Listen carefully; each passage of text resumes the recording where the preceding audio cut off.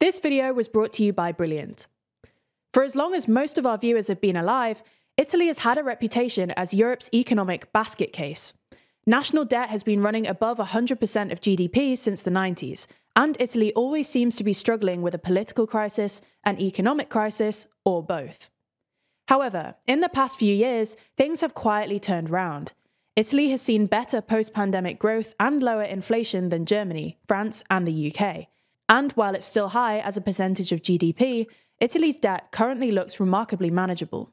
So in this video, we're going to take a look at why Italy's economy is doing surprisingly well, and ask whether the good times can last.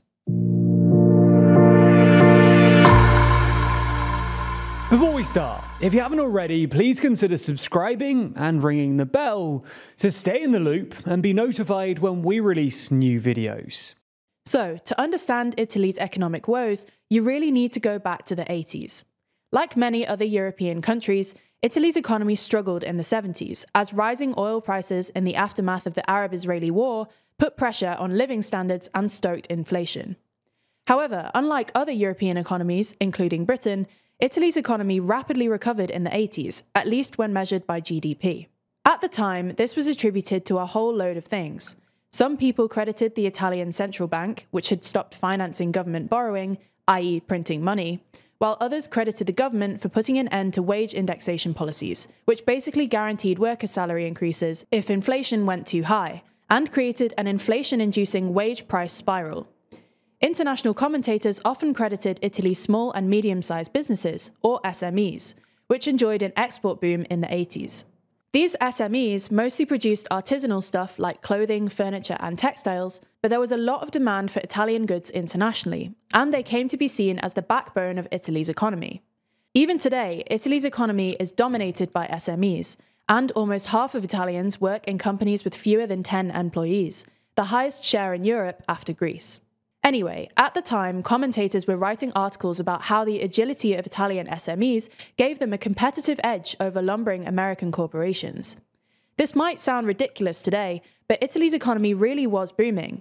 In fact, in 1987, Italy's statistical authority claimed that its GDP per capita had actually overtaken that of the UK, making Italy the fifth richest economy in the world after the US, Japan, Germany, and France. The Italians were so smug about this that they even came up with a name for it, il sorpasso, or the overtaking. However, with the advantage of hindsight, this Italian boom in the 80s looks more like a bubble. For starters, some of Italy's apparent growth came from adjustments made by the statistical authority in an attempt to include the black market in GDP figures, which is why Italy's GDP apparently jumped by 18% in 1986. But more importantly, a lot of Italy's growth during this period was driven by unsustainable government borrowing. National debt ballooned from 59% of GDP in 1980 to 123% at the end of 1994, more than double that of France and Germany. And, well, this debt accumulated in the 80s is basically the primary cause of Italy's long-standing economic woes. In part because borrowing costs were just higher back then, Italy has struggled to service this debt, i.e. pay off the interest, ever since. As a percentage of GDP, Italy's debt servicing costs rose from basically nothing in 1970 to 4% of GDP in 1980, and then about 10% in 1990. It's hard to articulate quite how insane this is. 10% of GDP is like 5 times a NATO country's defense budget, or more than Italy's entire public healthcare budget. While that number has since stabilized at about 4%, that's still double the OECD average. In fact, if you exclude debt servicing costs, Italy has actually run some of the biggest budget surpluses in Europe, thanks to eye-watering cuts to public services.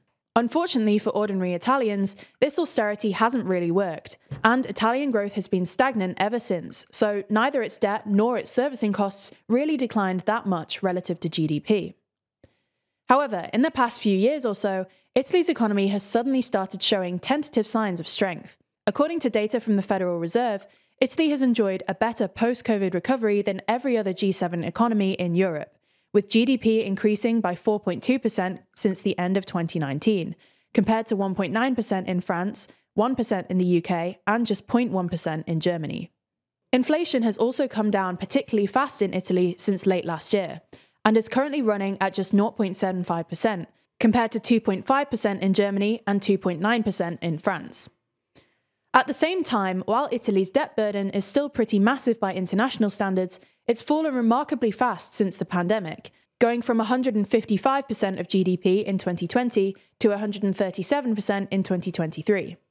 This is in part because, despite an uptick in interest rates, better debt management has kept debt servicing costs steady at about 4% of GDP. So why is Italy's economy doing so well? Well, Italy's relatively low inflation rate is largely down to energy prices. Italy wasn't as affected as, say, Germany by the Ukraine-related disruption to Russian energy imports, and last month, Italian energy prices fell by about 11%.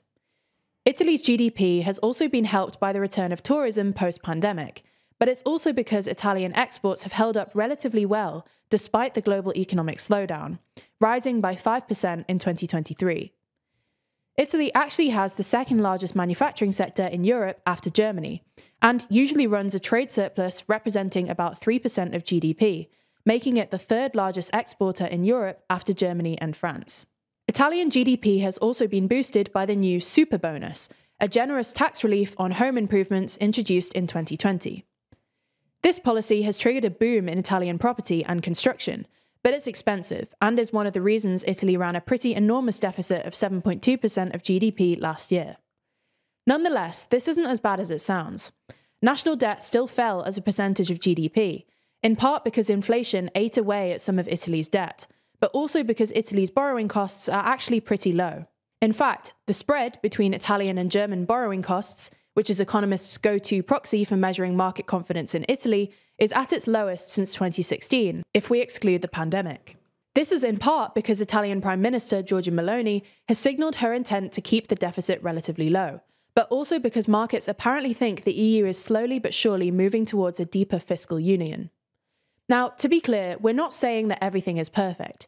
Italy is still struggling with an acute demographic crisis, its debt to GDP level is still unsustainably high, and its population is still undereducated and underemployed. These are all long-standing problems that no Italian government in the past 30 years has been able to fully resolve, and Meloni has a gargantuan challenge on her hands. Nonetheless, as things stand, Italy's economy is looking remarkably resilient, which is especially impressive given the various headwinds affecting European economies at the moment. A lot of the stuff we talk about at TLDR can seem pretty complicated, especially when we dive deep into economics and detailed data, which is why we use Brilliant.org to keep us sharp. Brilliant is where you learn by doing, with thousands of interactive lessons in maths, data analysis, programming, and AI. Brilliant is a learning platform designed to be uniquely effective. Their first principles approach helps you build understanding from the ground up, which is also how we structure TLDR videos.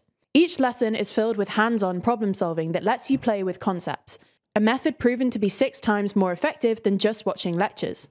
Plus, all content on Brilliant is crafted by an award-winning team of teachers, researchers, and professionals from MIT, Caltech, Duke, Microsoft, Google, and more. Brilliant helps build your critical thinking skills through problem solving, not memorizing. So, while you're building real knowledge on specific topics, you'll also be becoming a better thinker. Learning a little every day is one of the most important things you can do, both for personal and professional growth. Brilliant helps you build real knowledge in just minutes a day, with fun lessons you can do whenever you have time. It's the opposite of mindless scrolling. Brilliant recently launched a ton of new content in data, all of which uses real-world data to train you to see trends and make better-informed decisions, something politicians could really learn from. Anyway, these are for learners of any level to start or continue learning data analysis, with a fully built-out suite of new content, from Bayes' theorem to multiple linear regression. And you can truly learn by doing, as you'll be working with real datasets from sources like Starbucks, Twitter, Spotify, and more. To try everything Brilliant has to offer for free for a full 30 days, click on the link in the description. You'll also get 20% off an annual premium subscription. Thanks for watching, and thanks to Brilliant for their support of TLDR.